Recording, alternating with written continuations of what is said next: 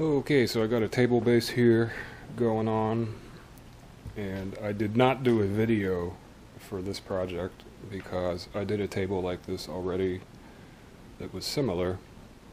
I did the shelf a little bit differently on this one.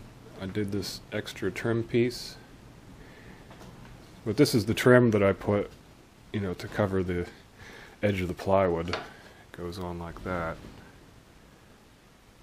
But I will be demonstrating another method in this table. I just got this job here.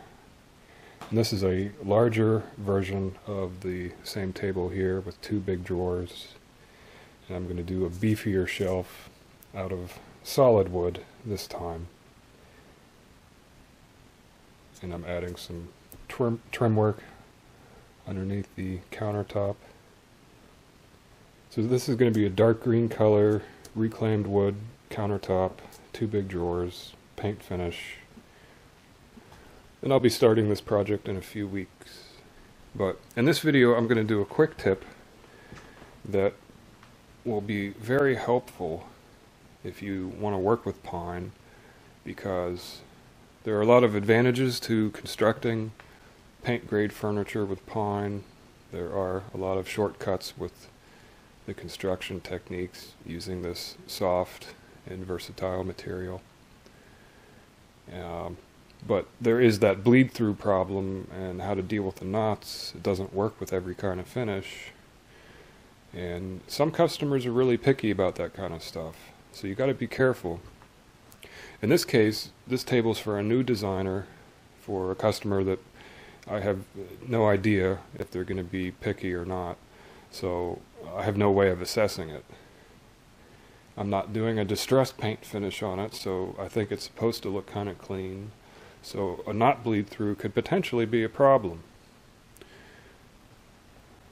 If it's a rustic piece, the bleed through can add to the character, and most of the time, if you're doing that kind of finish, it's not going to really be distracting. But some customers are really picky, and it's hard to tell. I've done a couple jobs that I've had to refinish because of knot bleed through. So I've really had to come up with a solution that's almost foolproof to get rid of the knots, so I don't have to take that kind of risk. I can't be like, yeah, I'll just put the bins on it and hope for the best, because that might be in a very visible location. They might get upset about it. You have no way of knowing. So I use pine because it's cheaper, because you can build it a lot of different ways. It's great for stapling, brad nailing, and gluing, and sanding as well. That's like the big winner. It's easy to sand. It's soft. Doesn't take nearly as much time as other types of wood, hardwood, poplar. It's just so much faster. So pine has a lot of advantages, and that one big disadvantage, which are these unruly knots. So you don't want your knots hanging out when you're doing a job, if you know what I mean.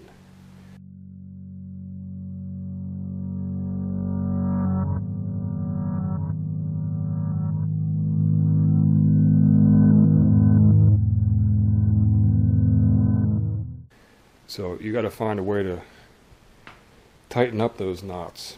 And I'm going to do a video right now showing how to do this. It's not that hard. It's just one extra step. But it's almost foolproof to guarantee that you won't have a bleed through in any kind of time frame that you can get callback for. So pull up your bootstraps. So this table is going to have a zinc countertop, and I have it over here. I'm using my sand buckets for weight, so I can weight this thing down.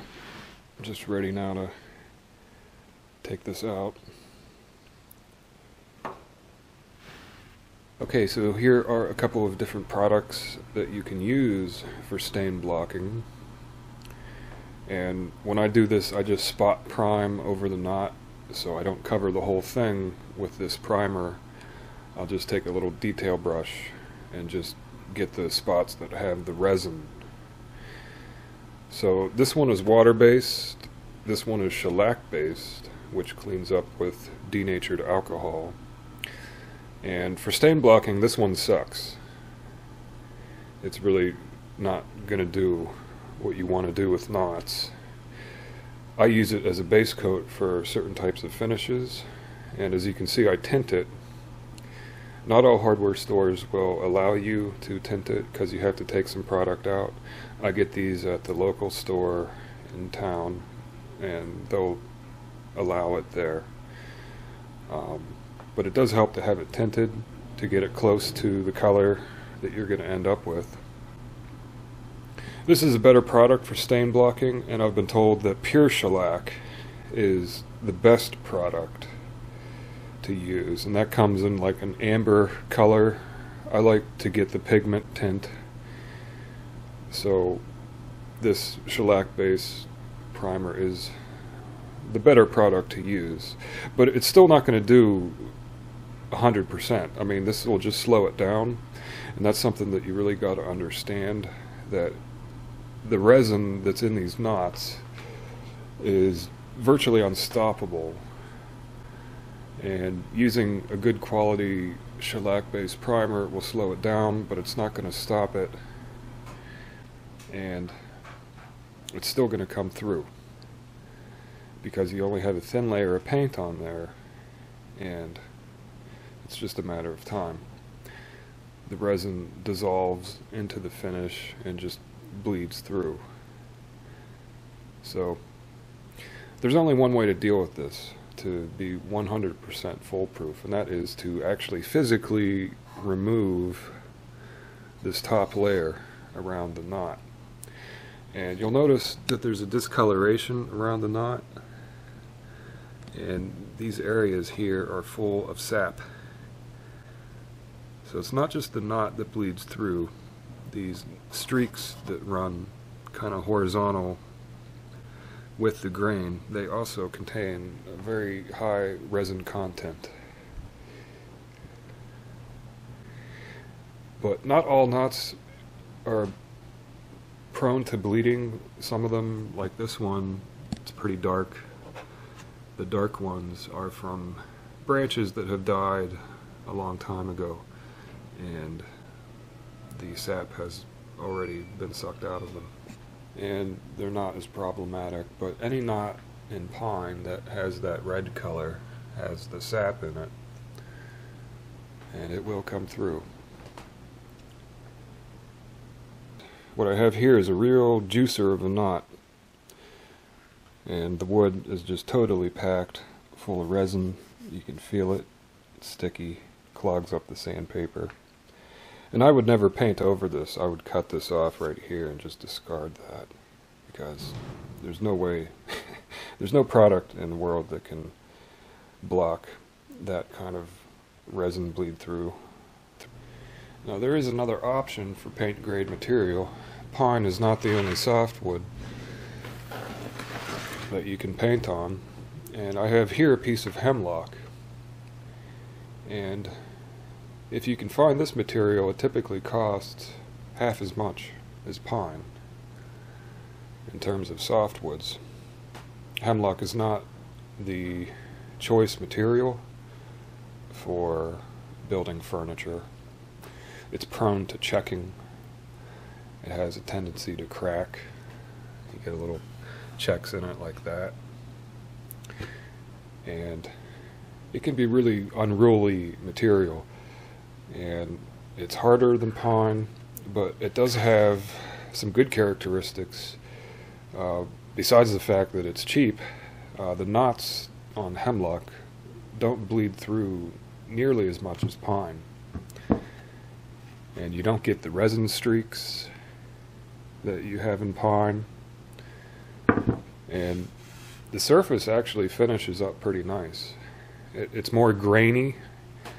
Pine has more of like a uniform, even surface texture, and the early wood and late wood and the hemlock is much more of a contrast. So when you paint over it, you can still see the grain, which kind of has a unique characteristic. I like painting on hemlock. It's actually a pretty decent material for paint. But the cracking can be an issue, and it's generally not quite as stable as pine, but it is harder. It has a little bit more durability. But I just want to show you an example as an alternative. You don't always have to use pine for your paint grade construction. I use a lot of fir, which is 2x framing material. Fir and spruce, hemlock, those are all used for framing, and I can get that at Home Depots and hardware stores. Now, this material is local. I got that from Goodwood. Okay, so over here we have some products that I use for filling gaps and surface imperfections. For large gaps like knots that are missing, I'll use body filler. And you can get this at auto parts stores. It's a 2-part mixture. It cleans up with paint thinner, so it can make quite a mess. But if you have a missing knot or something really large, this is the way to go. And it seems like in the past couple years they've come out with a lot of new products for wood fillers. And I've tried a couple here, and they work really great. This one, it says stainable, and I don't really know exactly what it is they're talking about, but it contains a kind of aggregate, so you can make larger fills with it. This one is all dried up, but it has a mixture of sawdust or something with it, and didn't shrink as much as the old style filler. So I found myself using this in a lot of cases where I would normally use the body filler. And since this cleans up with water and it sands easy, it definitely saves time if you could use a good wood filler. They have these over here. These are new products, and it has some kind of color changing thing going on. So it'll dry white, which tells you when it's ready to sand. And this is a good product too. It has a more even texture, but it doesn't shrink as much. So I've been using this stuff. This is just the same, a different color, and these products work great. So I'm going to use this product today to do my repair work. So here's a test block, and I'm just going to show how I remove the layer using this mortising bit on a trim router. So I just freehand it, and you'll notice there's the knot part here, but then you get these streaks that go around here like this. So I'm going to try to get this whole area right here, so I can fill all this in.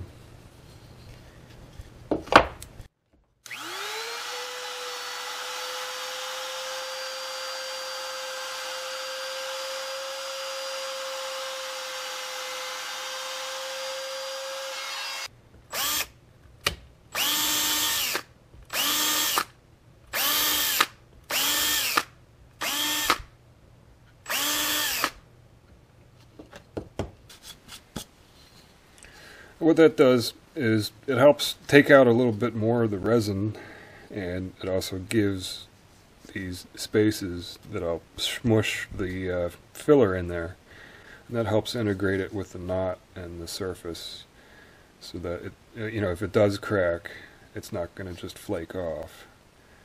So these holes kind of just pin it into the wood, and you get a little bit of mechanical strength with the filler.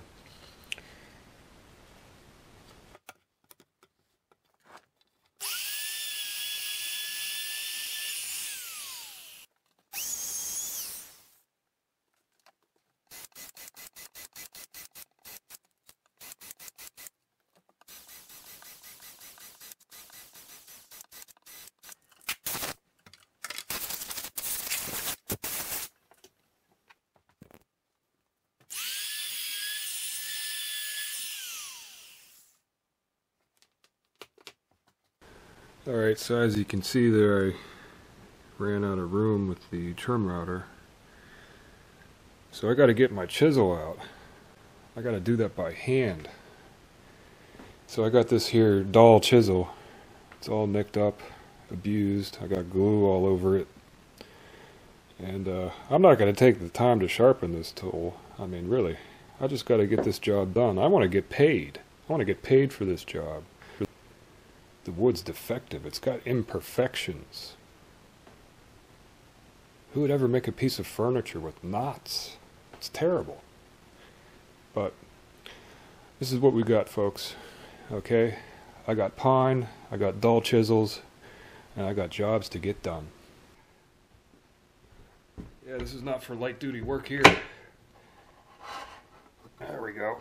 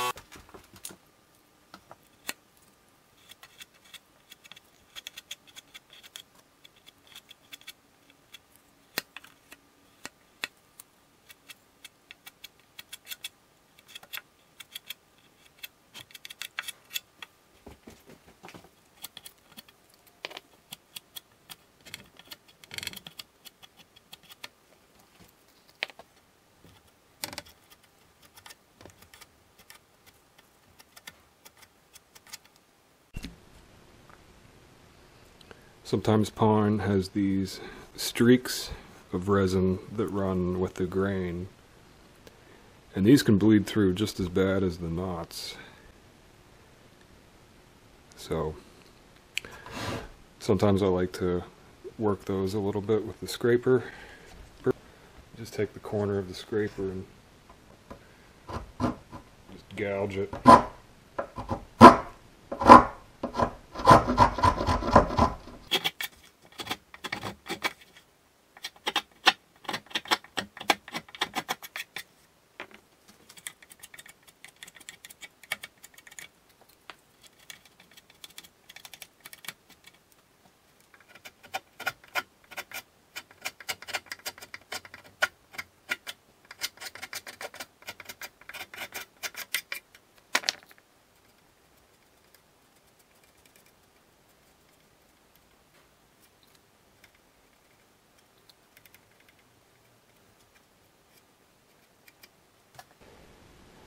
So this fill right here is pretty thick. I might have to go over it one more time. If it cracks, I'm going to let it dry overnight. I'm going to do my zinc top now. Alright, the filler is good and dry at this point. I didn't get every little detail. Like there's still some like hairline resin streaks in there. So what I'm going to do is just hit these areas with the primer, hope for the best. And if I was really worried about it, like if this is going to be white, you know, I'd be worried about this stuff. And if it was white, I'd probably go with the hemlock, which I showed you before. I don't know what I did with that. Or I would go with poplar as the fail-safe, no bleed-through materials.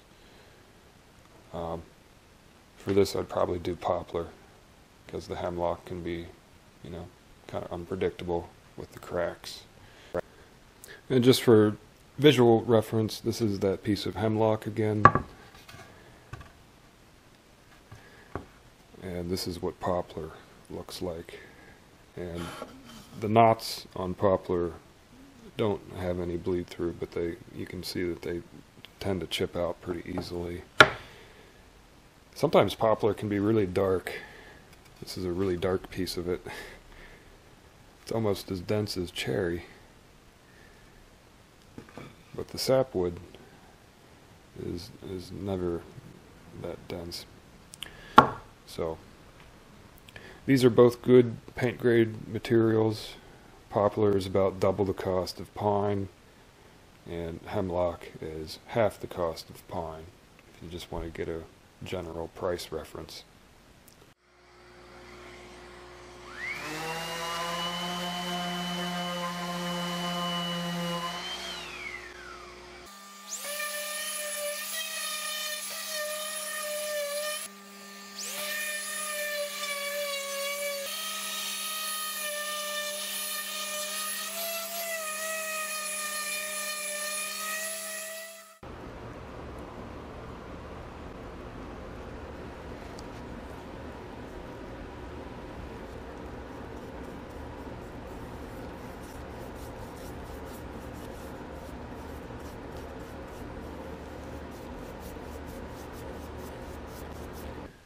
Okay, so I'm ready to put on the next coat here, and I'm going to use this product, which is the water-based primer, as the base coat. And the product that I started with here is the alcohol base primer, which is the best product to use for the stain blocking. So all the little streaks, I went over it with this tiny little brush, and it might look ridiculous to, cover all this surface with a tiny brush, but it really controls the mess, and it's hard to clean out of the brushes, and it usually ruins them, so I just find it easier to use a smaller brush for doing the spot priming. And then, if you use a big brush with this stuff, it splashes everywhere. It's just counterproductive. But sometimes the pine is pretty clean. Like this piece down here didn't have any streaks, so I didn't touch it. But this piece here was all full of streaks, so I pretty much had to cover the whole thing. So if this was a distress paint finish, I'd be starting with the base color that would be visible in between the crackle. But since it's just a straight color, I'm just going to go with a water-based primer, mainly because this product is cheap.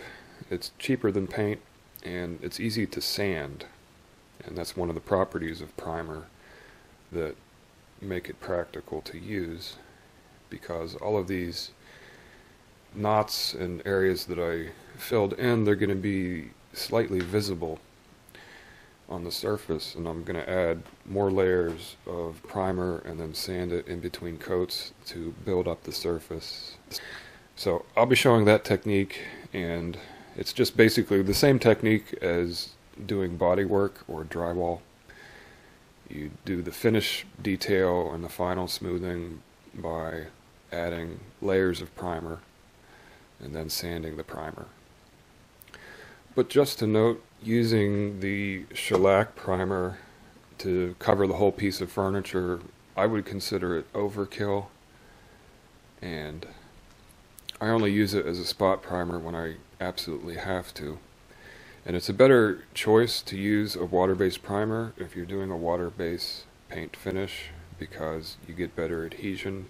I've had paint separation before with the shellac primer because it's kind of smooth and the paint doesn't stick to it quite as well. But if you want the best stain blocking properties, this is the best product.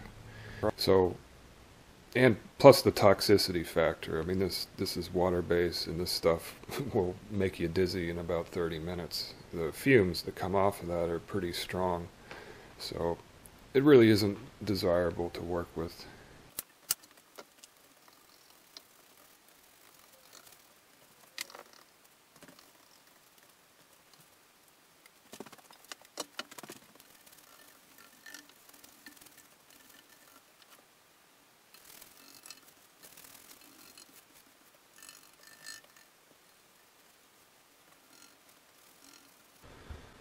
Okay, so I'm going to do another experiment. This is the test piece, and I'm going to use the body filler to do this repair, and then I'm going to sand it and prime it, and then I'll compare it with the result that I got with this wood filler on the table.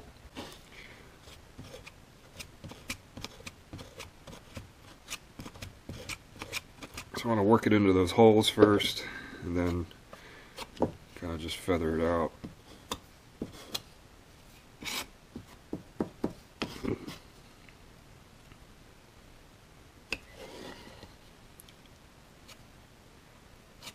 All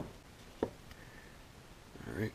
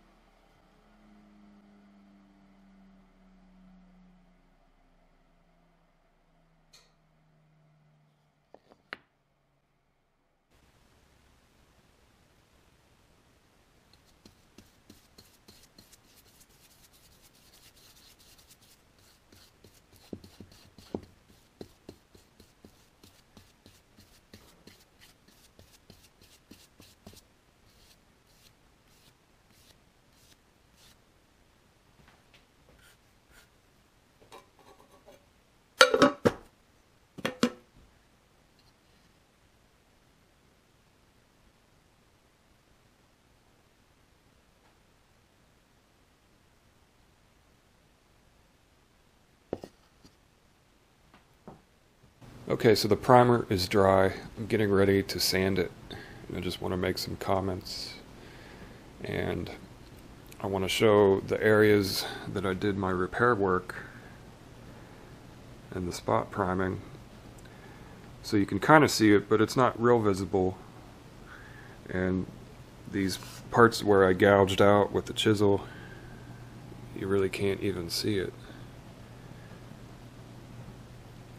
And here is the test piece that I did with the body filler, so you can kind of compare and contrast how the body filler behaves. So you can see that the surface of the fill is smooth and there's an indentation there. And that's because the wood soaks up the primer differently and the body filler behaves more like a plastic. And so you got two levels there, and to work with that I would have to add more layers of primer, sanding it in between coats to build it up, and so it makes more work and doesn't look as good. But I just want to show that just to illustrate how good the new wood fillers react with the finish, and it almost behaves just like the wood, so it swells up just a little bit and it makes the surface preparation a lot easier and it looks better.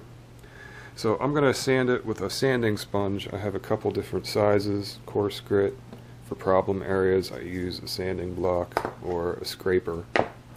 So I'm just going to do a quick once over, a couple swipes. It doesn't take that much work. It's just to knock off the rough stuff and all these areas of raised rough grain. Sometimes there's these little barnacles that puff up, and so I'll just hit that real quick, and then I'll do some more spot priming. There's a couple knots over here that look slightly indented, so I'll just hit that a little bit with some more primer. It doesn't look that bad, and overall the base coat here turned out pretty well.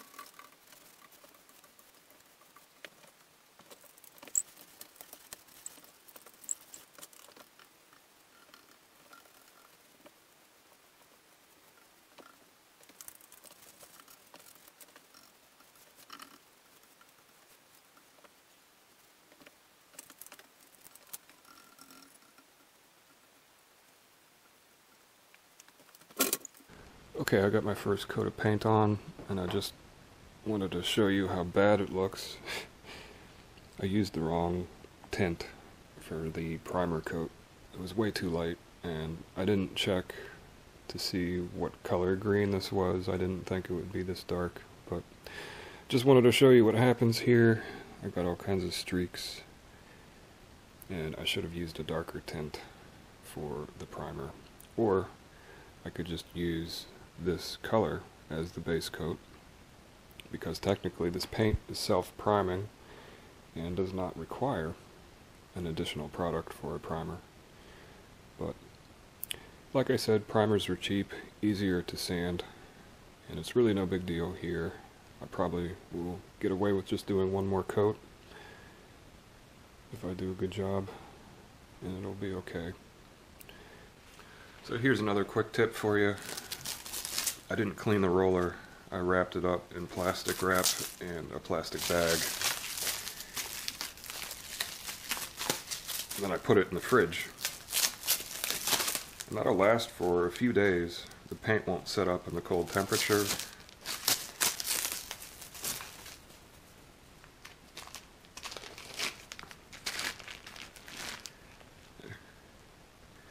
Good to go.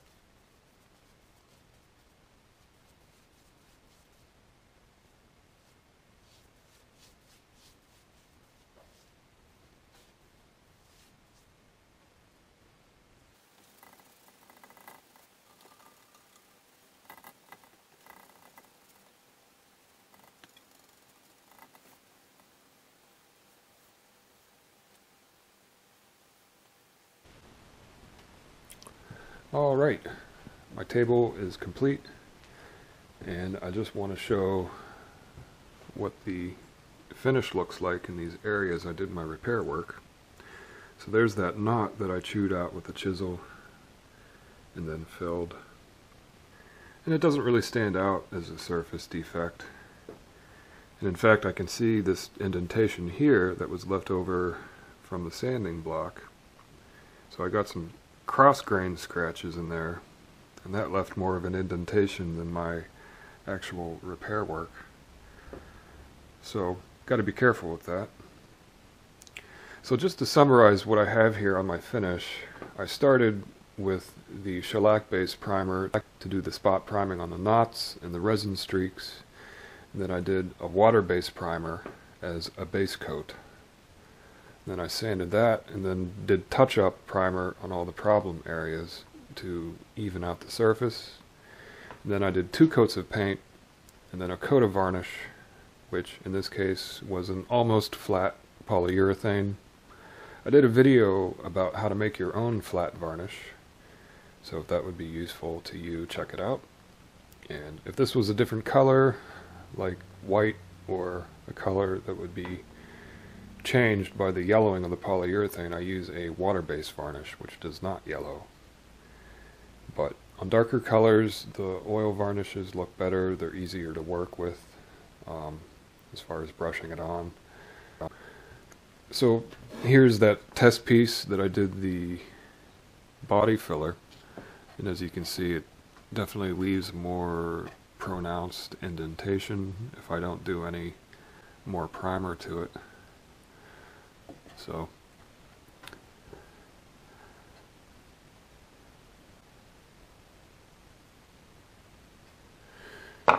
over here are those other knots, and you can barely see an indentation there. I wouldn't call that a defect. But it's a paint finish, it's put on with a brush, there's no way to make it look perfect. And even if you can do it perfect, there are these little areas of the wood that puff out. That's from the wood getting dinged up when it's getting handled. They swell up with the paint. So here's my paint finish. I hope it was useful. It might save your job to know how to deal with these knots if you want to work with pine, because sometimes they can really be a problem.